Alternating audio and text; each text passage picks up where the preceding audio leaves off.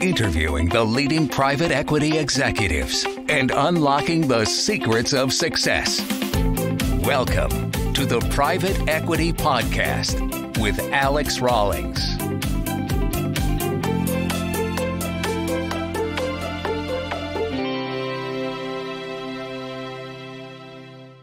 Hello, everybody, and welcome back to the Private Equity Podcast.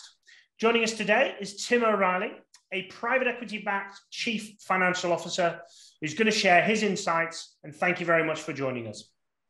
Thanks, Alex. Appreciate being here. Tim, as is customary on the podcast, if you could share with us a 60 to 90-second breakdown of you, please. Perfect. Thank you, Alex. Appreciate you inviting me. I've been listening to your podcast for a while, and one of my great mentors, Adam Coffey, was on this a couple times I saw. So appreciate being invited to participate in a podcast that he's also participated in. My name's Tim O'Reilly. I've got a beautiful wife who I met at move-in day at college at the University of Central Florida. And we've since had two beautiful children, one 8-year-old son and a 2-year-old daughter. I studied finance and accounting at UCF. I did, right before my son was born, I was studying for my MBA, my CPA, my CGMA, all at the same time, and found out that I had passed all three right before the day my son came home from the hospital. So it was great relief, and then moved, from there, started my career in public accounting. I found myself having more interest in the business than I did the actual audit procedures, and knew that I had some entrepreneurial spirit that I wanted to tap into. So shortly after public accounting, I moved to, I was offered a position with Verizon Communications to be a part of their finance transformation effort. So spent many years there transitioning finance-based tasks from corporate headquarters up in New Jersey to a finance hub in Lake Mary, Florida, and learned a lot doing that. Learned a lot about publicly traded businesses through the process as well, system implementations, you name it. From there, I was recruited by a up-and-coming software company, a SaaS-based software company out of Tampa, Florida, a group called ConnectWise.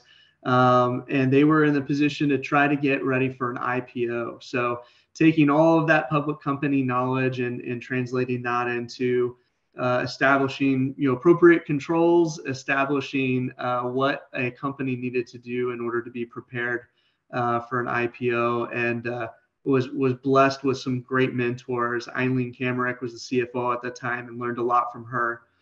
From there, I moved to another software business. It was recently purchased by private equity when I joined.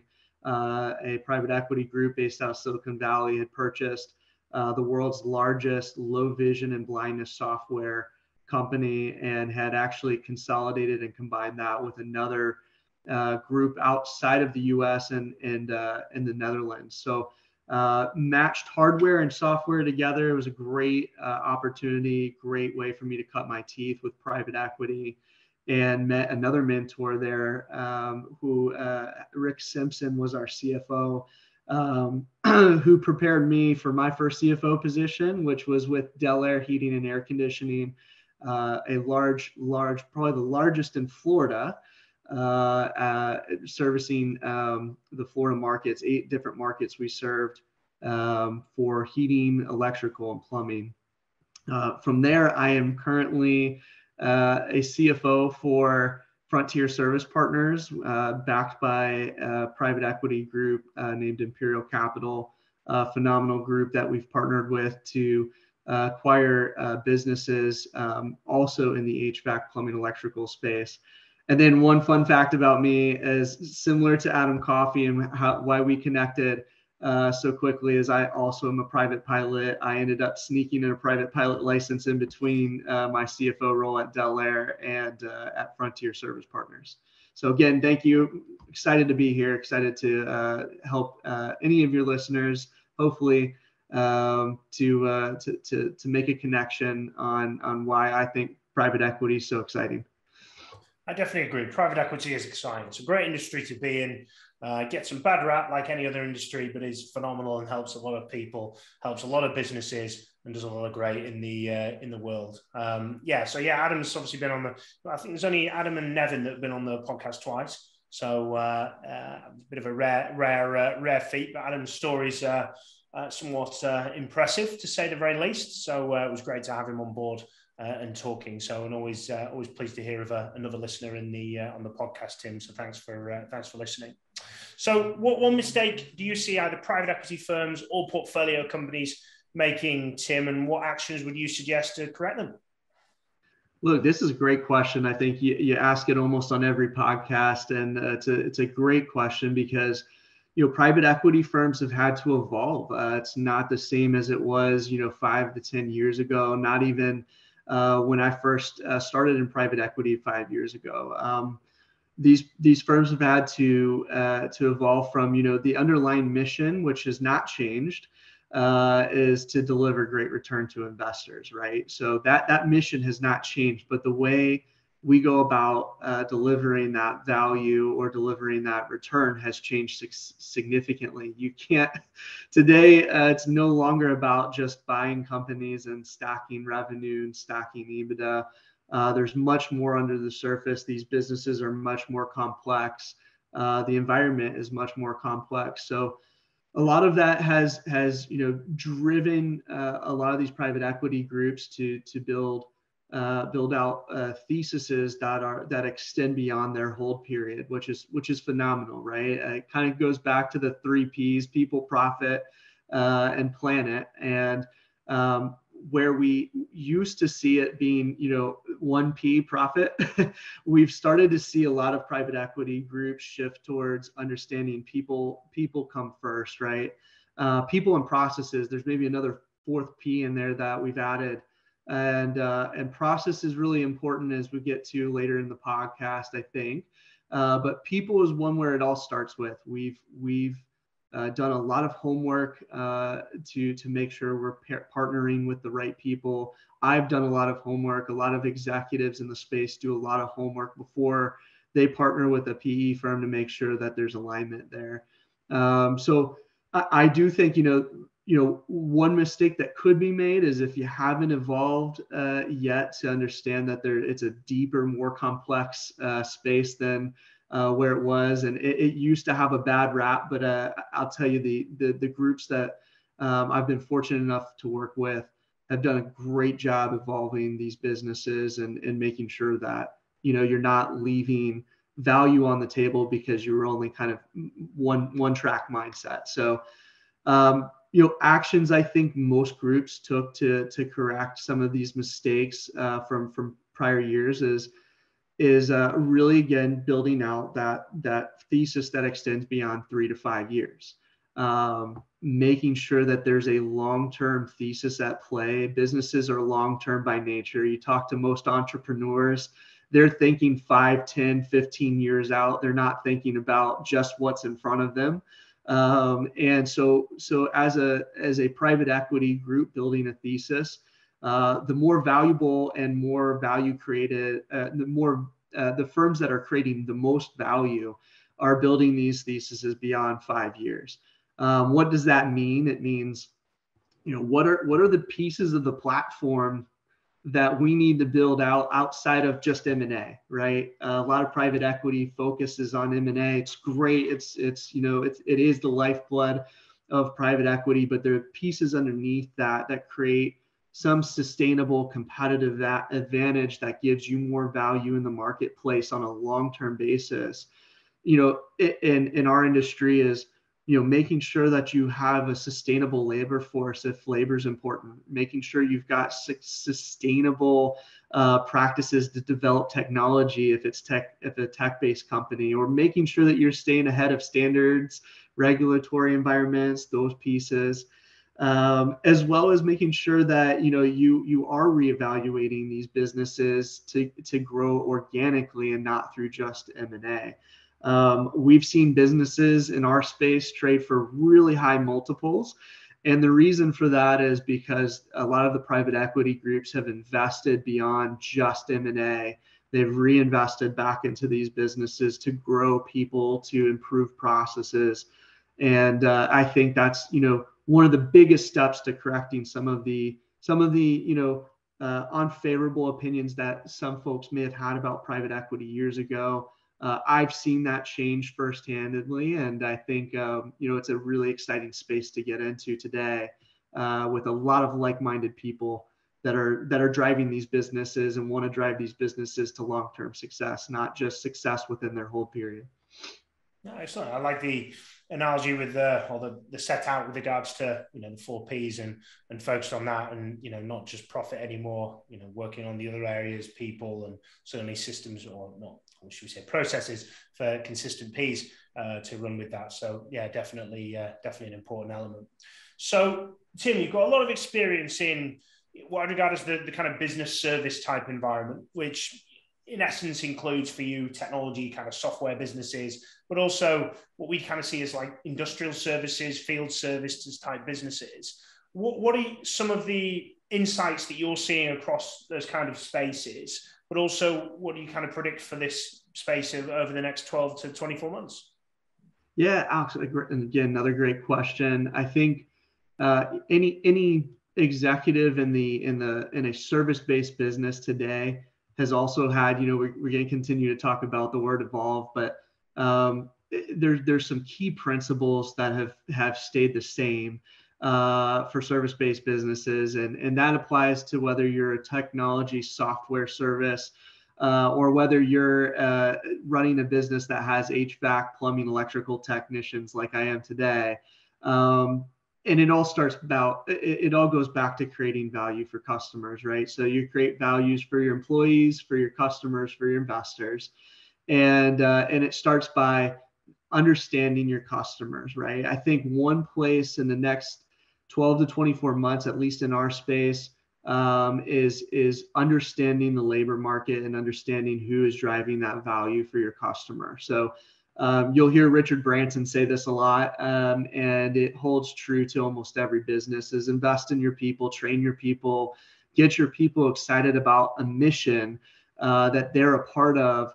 And typically you're going to create great value for your customers. It's not enough just to invest in your employees, but that's where I see a lot of the great service-based businesses going, is dedicating more resources, more time, more talent, more treasure, money to those buckets, to that bucket to really grow the employee base. So I see in the next 12 to 24 months, you're going to see a huge pickup in my opinion, in the service-based industry on recruiting.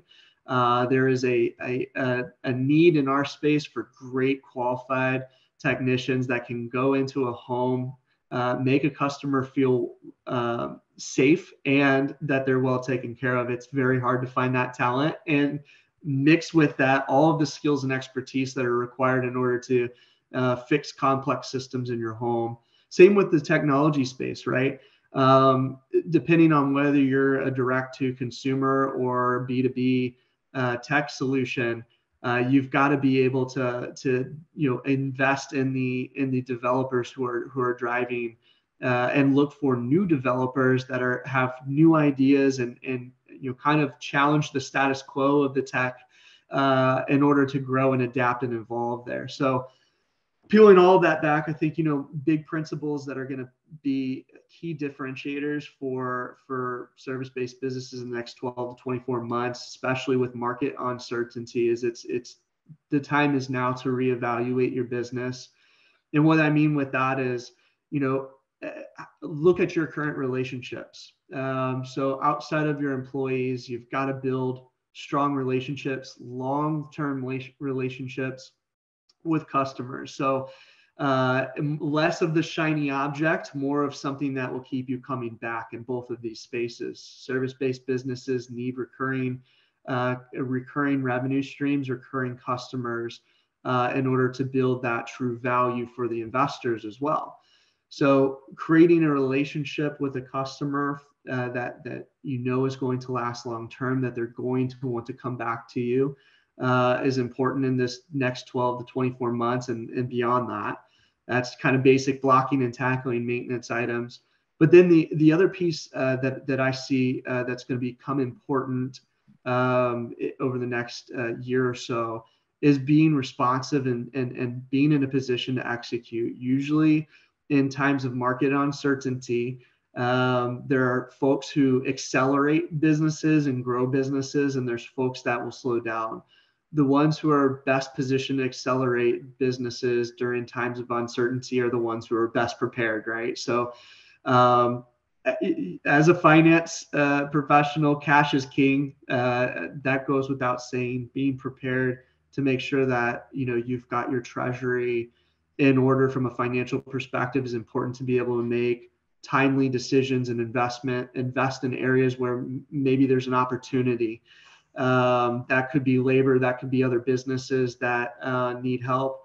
That could be in expanding on technology, that leaning in and developing new technology that is going to position a customer to not have to make a decision on whether he or she's going to buy your software or ask for your service over something else. So when times are tough and you're faced with ultimatum-based decisions and you're a service-based business, you've got to be able to reevaluate and clearly define that the value you're creating is worth selecting for a customer.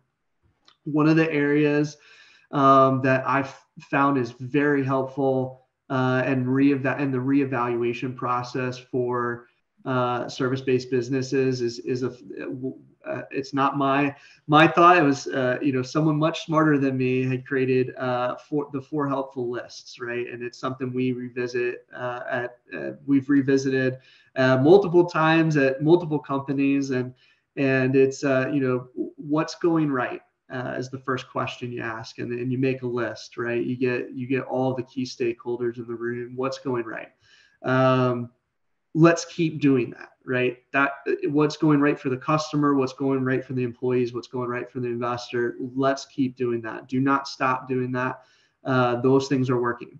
The next one is what's wrong.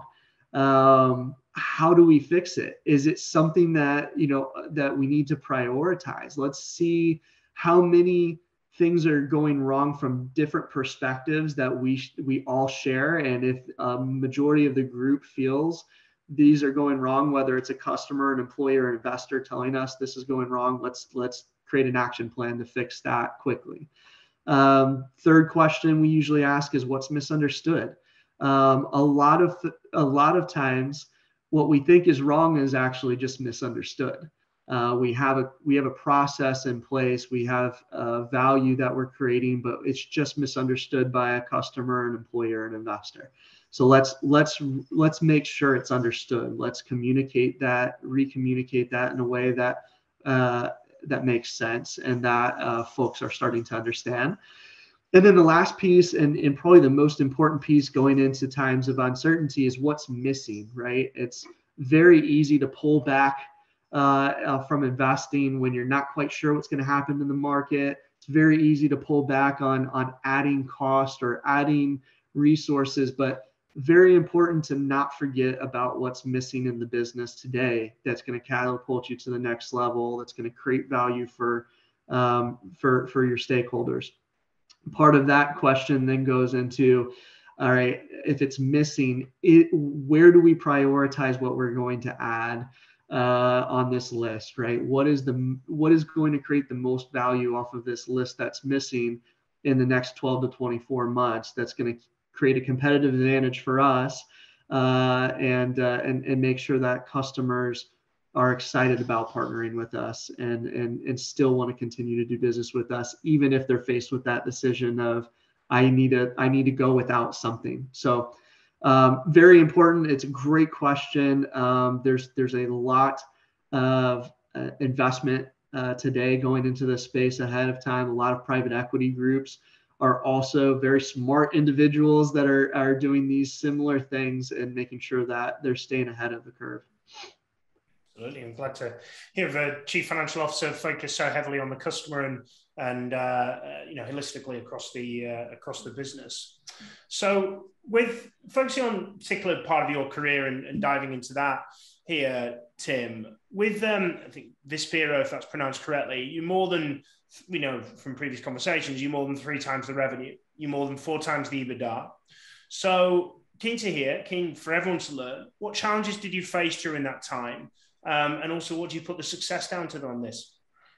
Great question. So Vispero, just as a quick, background, this is the business that I worked at where we were the largest provider of low vision and blindness software, right? So what other mission could be as great as that, right? So everyone was excited coming to work. You're creating a solution that helps someone who needs this software to function in everyday life, or it helps improve someone's life. There's no better mission than that, right? And so it was exciting. I mean, everyone was excited about growing this company, about finding different ways to grow this company. M&A was a big part of our revenue growth, right? So we had partnered with at that time we had five key acquisitions that were made. Some were in the software space, some in the hardware space, but M&A was a part of that pipeline. We knew we had a strategic plan, and we knew who all of the big players were in that market, and we were able to form some strategic relationships and partnerships to grow our overall product for the customer and put everything kind of in one package together, which was unique, right? So and not only did this help private direct consumers that were using this product in everyday life, but it also helped businesses connect to areas that they were maybe weak on for folks who could not see well or could not see at all. So part of that was around the mission, right? M&A was the easy part, right? It's easy to grow a business's revenue and EBITDA with M&A. And again, going back to the involved, you can't just do M&A. You've got to show organic growth in order to really show that you've driven value into these businesses. And that was the most challenging part, right? You've got to be creative. A lot of these programs were sponsored or subsidized by government funds. So every year we had to go. We had a great employee, Matt Ader, who is still at the business and is a huge advocate in this space. But every year and almost every month, he was in Washington, D.C., advocating for subsidies and funding for these types of products. So not only was that important in order to secure funding for folks who needed it in order to get these products, the other part of that growth was really around creative solutions. So what I loved about the thesis that the private equity Vector Capital put together for this model was that they were focused on finding solutions that we didn't have. All 5 of these companies were doing something great, but they haven't pulled all of them together. So the strategic focus was to pull all of these together to create a full solution, which created a lot of challenges to being creative, to getting people to think about changing some things. When you get stuck in, hey, we've always done it this way, very hard to pull folks away unless you've got a really good team that's gone through some of those transformation efforts. Another part of that, a lot of that was focused on revenue. On the EBITDA side, I think, today it's hard to go in and just cut costs and maintain EBITDA, right? So a lot of private equity in the past had a mindset of, hey, you just got bought by private equity, where everyone's going to be terminated and we're going to start over, right? That's not the case these days. I mean, there is a lot of diligence that goes into understanding areas in the business where it's appropriate to cut costs and areas of the business where that cost makes sense because it's driving value or it's needed to support the folks that are driving the value. So I think one of the pieces that was a challenge here is really understanding where the true savings lied and whether or not those were ones we wanted to go after that we needed to realize. You'll hear that a term called synergy a lot in this space. It essentially means what saving opportunities are available in the business, or what through combining all of these businesses could we get better pricing on with our vendors, and use that combined scale to get to lower our costs. So I would say that the shift in this business was more around pushing our vendors, taking our combined scale and right sizing the costs in the business for the combined scale we had as a full portfolio company rather than just an individual brand. So that was a key piece to growing that EBITDA. The other piece of that was making sure that, again, we were investing in the right places. There was investment that, when entrepreneurs are building businesses, a lot of time when it comes down to making an investment decision as a sole owner or sole partner of a business, or a single member LLC, you're faced with, do I invest this back into the business today, or do I take my family on a vacation that they haven't had for 5 years, right? So that decision is a little bit different than a private equity group who says, hey, we've already got earmarked capital ready to deploy. A majority of that's going into M&A, but we've apportioned a piece of that that's going to go back into growing these businesses organically. Some of those investments allowed us to drive some of that CapEx and fixed assets that were needed, and some individual training for personnel that was needed. That helped us drive the business to greater heights and improve organic EBITDA growth as well. So a lot of value drivers in the market today. I think a lot of folks in the private equity space, as well as strategic partners that are looking to grow their business through M&A, are looking for things that are going to create a competitive advantage. The way you create value is, not only just showing M&A growth and showing organic growth, but underneath that, going back to long-term strategy, is that's great. You grew the EBITDA in the trailing 12 months. What's going to happen for me in the next 3 to 5 years while I'm holding it, right? Or what's going to happen in the next 15 years if I'm a strategic partner with this business? So you've got to show that you're strong in areas where marketing comes into play. Are you a market leader? Is there still opportunities in the market? Is it saturated? Is there opportunities to train and develop talent and labor? Do you have resources like raw selection or other people who can drive getting the right talent into your business? And do that quickly, right? Speed is important in tech, and speed is important in service-based businesses. Making sure that you can show the EBITDA is sustainable is important in this environment. And I think a lot of what we did at Vispero, a lot of what we're doing today with Frontier Service Partners is driving kind of those long-term strategies to drive, not only just last 12 months revenue and EBITDA growth, but expand that for the lifetime of the company, right? So taking that view set of, this is a lifetime company, this is something that customers are going to connect with, we're building long-term relationships.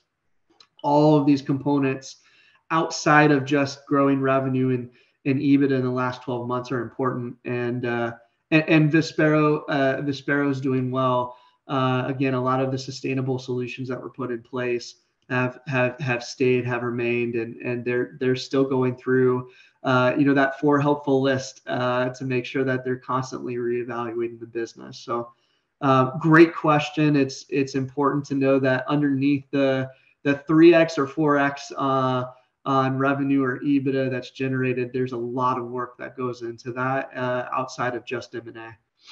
Absolutely. And sorry to interrupt here. Just a quick note to highlight our new sponsor, Grata.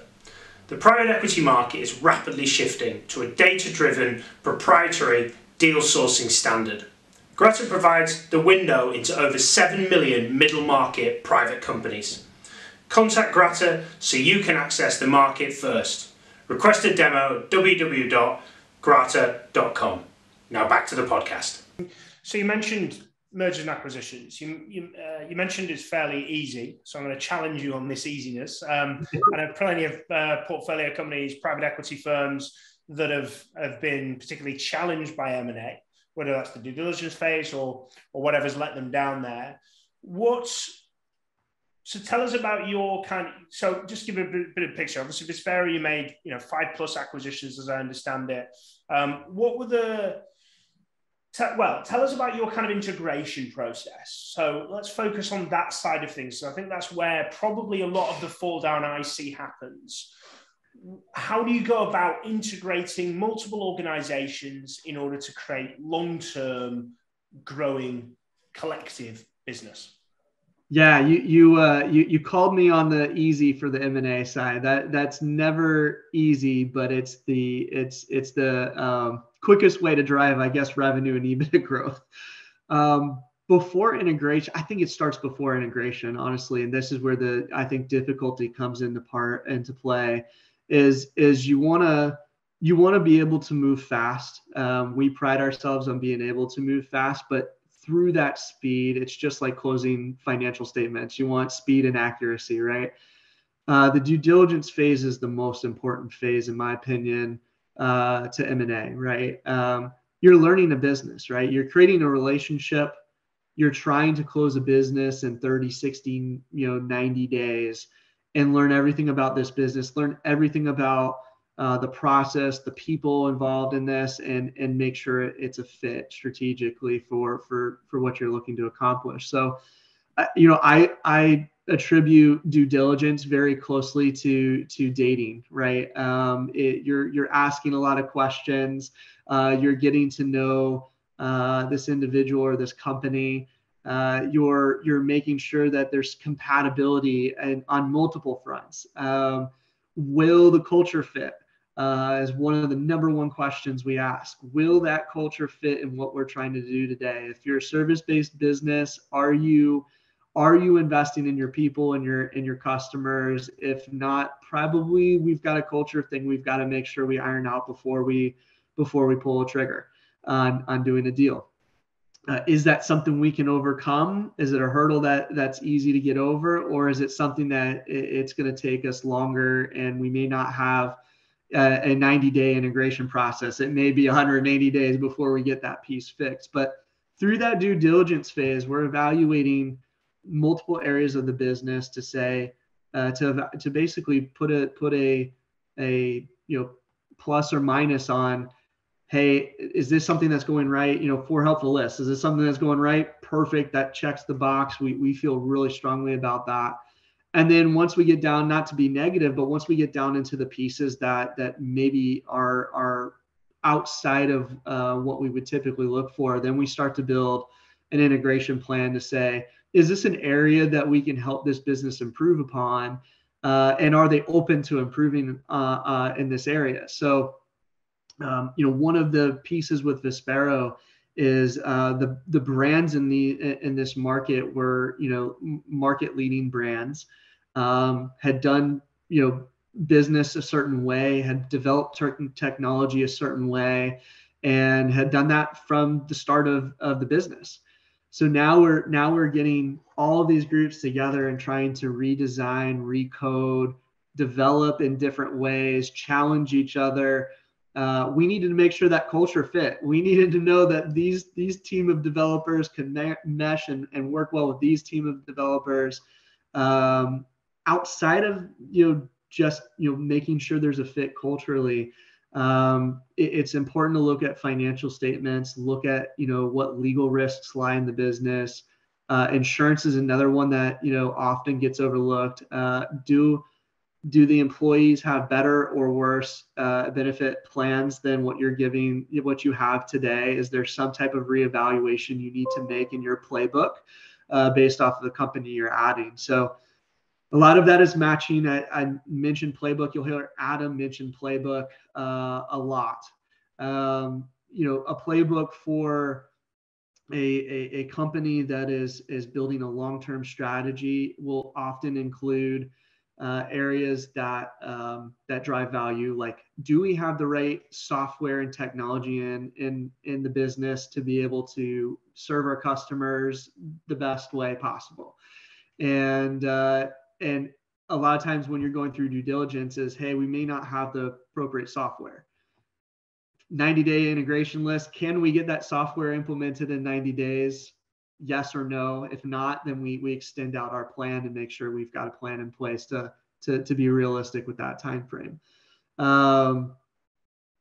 Other pieces, insurance, right? The reason I mention insurance is because you want to make sure you understand all the underlying risks, that either are we covered for that today with our current programs? Are we going to fold them into our current programs? Do we need to reevaluate our programs based off of the new business that we're adding in? So all of those pieces have to be evaluated in that due diligence phase before you get to integration. Once that paper is signed and you've acquired the business, the next 24 hours are the most important hours post due diligence in that integration phase to make sure you've got a clear communication plan. Internal communication is key on these. Making sure that all of the employees are there, present, have heard the same message is really important. It's the difference between kickstarting an integration and change-based conversations to a positive outcome versus, with poor communication, there's this uncertainty, maybe a little bit of animosity. Hey, there's a new guy coming in. Is my job in jeopardy? What's going to change? We've always done things a certain way. So getting ahead of that and having a good communication plan within the 24-hour period after close is really important. Following that kind of internal communication and making sure everyone understands why we partnered together and what we're planning to do and what the mission is then to start to go and again, go back through the first two P's, process and people, and understanding. Hopefully we did all of our homework and due diligence to highlight the areas of process, systems, and people that we need to help us change or make changes. And then change is the hardest subject of all, right? The hardest part of the integration is, and I liken this to, being in a canoe. I had great friends who were in crew growing up through high school. And so I liken the CEO to a coxswain in a boat, and they're having to communicate mission, communicate changes that need to be made. And you're going to have various people in your boat, right? Some folks are going to be disappointed that you're changing the direction we're rowing, right? And some of those folks are going to either, most of them are going to probably row harder in the opposite direction of where you're telling them to go. Some folks right on day one are going to jump on and say, man, I believe in the mission. This is fantastic. We've been waiting for that. They're going to turn around in the boat and row the right direction, or row the direction you're trying to get everyone aimed to. And then you're going to have two other types of situations that are difficult situations that you just got to manage through, and you've got to have good action plans in place for. Some people are going to, on their own, say, this isn't the boat for me. I'm jumping out of the boat. Right. And that's okay. So you want to make sure you've got a culture that's supporting the mission. On the other side of that is there may be people that don't belong in the boat. And that's the most difficult situation that you're going to get into is, who doesn't belong in the boat, who are folks that are actively driving the business away from change that's needed. Right. So a lot of that comes back to communication. We've been very fortunate. Frontier Service Partners, we've got a lot of great people that believed in the mission, great communication up front, great private equity group, Imperial Capital out of Toronto, did a great job just making sure that the mission was communicated. And so happy to say we've got a lot of folks rowing in the same direction. Now we're trying to take the canoe and make it a speedboat, right? So putting in processes, systems, and investing in talent to kind of create the motor to speed up the process or add additional companies or folks to the platform. So again, it's like you said, it's not easy. There's a lot of work that goes into the front end and due diligence that makes the integration easier. And we'll get to this in my favorite books, but there's a great book that I love that is great about just kind of what's important in the first 90 days after any type of change, whether it's an integration of buying a new business or it's a big rollout, big change, big software change. What's important in those first 90 days. Well, you mentioned about books. Classic question for me is about influences. So let's jump into it as you've nicely darted us into that. What are your influences? What do you recommend others read, watch, listen? Well, Adam did not pay me to do this, but it's the absolute best book in the space, especially for folks who are in the HVAC, plumbing, electrical business, the industry I'm in today. This book was fantastic, recommended to me by a close mentor of mine. And Adam has 2 books out. Private Equity Playbook is a book that if you haven't read it and you're in the private equity space or you're interested in private equity and what that's all about, it is in essence, it's the manual to private equity.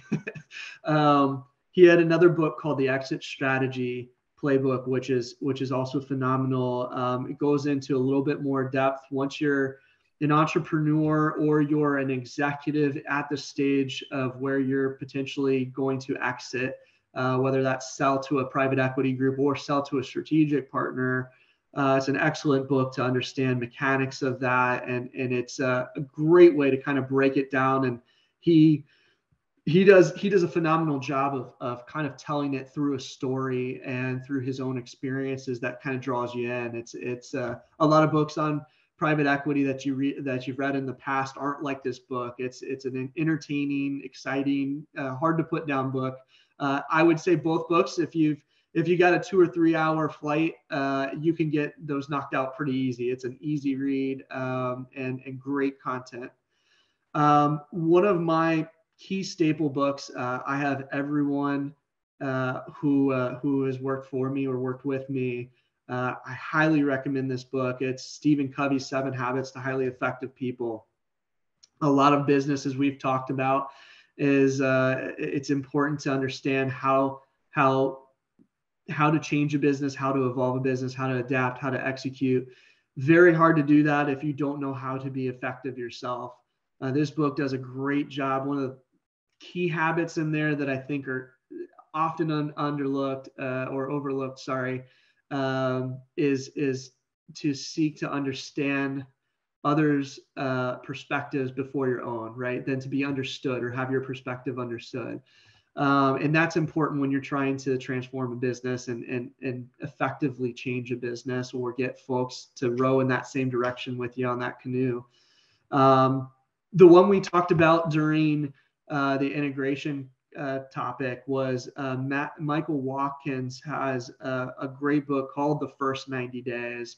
It was given to me by my mentor, Rick Simpson, phenomenal CFO, very experienced in the private equity space, has done a number of transactions and gave me this book and said this was kind of your template to making sure that you're successful in the first 90 days of anything, right? Whether that's starting a new job as an executive with a private equity group or a strategic group, whether that's buying a new business, whether that's implementing a new software, the fundamental strategy laid out in the first 90 days is critical. Critical information, great content to making sure that you've had the most impact you can and get off on the right foot. Another one that, the book title sounds funny, but I absolutely love the content behind it, is Ken Blanchard had wrote The 1 Minute Manager. This is really important for executives that are part of a high-paced private equity group. It's something I still continue to struggle with because I, to some extent, am a perfectionist and want things done a certain way. But it's really about investing in your people and pushing back to your people to become more solution-oriented employees versus problem. I've always got a problem. I'm not coming to you with a solution. Instead of having conversations where a problem's just presented, it's let's have a problem presented, but have you thought through what it's going to, what kind of solutions we could put in place before you came to me, right? So it's that pushback of, before we have this conversation, I want you to think first, how do you think we should solve this from your perspective? You seem to be in the best seat to help and have a strong perspective. Let's make sure that I want to make sure that I'm evaluating what solution you may already have in place. That's helped me significantly to reduce meeting times. We get through meetings a lot faster, so would highly recommend that. It's also an easy read. I would say you could probably read that one in an hour on a plane. Fantastic read. I'm going to maybe list two personal books that are maybe less business, but still kind of tie back into just becoming overall, just kind of developing folks and developing yourself. But I absolutely, I guilty as charged, love Chip and Joanna Gaines. I'm on the side, my wife and I do a lot of home renovation projects, and we've absolutely fallen in love with their family. Chip has a great book called Capital Gains, spelled like their last name, Gaines. And the title of the book underneath that says Smart Things I Learned While Doing Dumb Stuff, right? And so it's a very fun book about entrepreneurs and how taking chances, taking leaps of faith have rewards. So calculating, having a calculated risk and just jumping in and starting to execute. They've built an absolute empire there, and it's based around that personality, that entrepreneurial pursuit, and it's just something that I think I tie into well. The last one is Ron Chernow's Alexander Hamilton. This one for me, I was never much of a history buff throughout school, but this one, his story just kind of spoke to me, and just the work ethic side. So I think in private equity, you've got to have a level of work ethic. I think reading Alexander Hamilton, the biography there, is enough to motivate anyone to work harder. So great story about an immigrant who came from nothing and worked his way up to being a founding father of the United States of America. And I know you're in England, so don't hold that against me. But again, just a great message for work ethic, right? So making sure that it kind of re-motivates you to say, hey, what I'm going through today is not anywhere close to what these folks had to do in order to build a country. So great book just to kind of make sure you're waking up fresh in the morning and feel motivated about what you got to get accomplished for the rest of the day. Absolutely love them. Yeah, all the first ones except for the final two I've not read, actually. The first 90 Days is a book we share with every candidate we introduce into a new business. The Ken Blanchard 1 Minute Manager was introduced to me a long time ago, and first management books that I read, and some of the great ones, classic Stephen Covey type stuff in there as well. So yeah, some really great books, certainly from there. So certainly love all of that. If anybody wants to reach out to you, Tim, how best do they get in touch? How best do they, drop you a line? Perfect. I am an active social media user. I've got LinkedIn, Facebook, Snapchat, everything you could possibly imagine. LinkedIn's probably the best if you want to reach me quickly. Tim O'Reilly at Frontier Service Partners.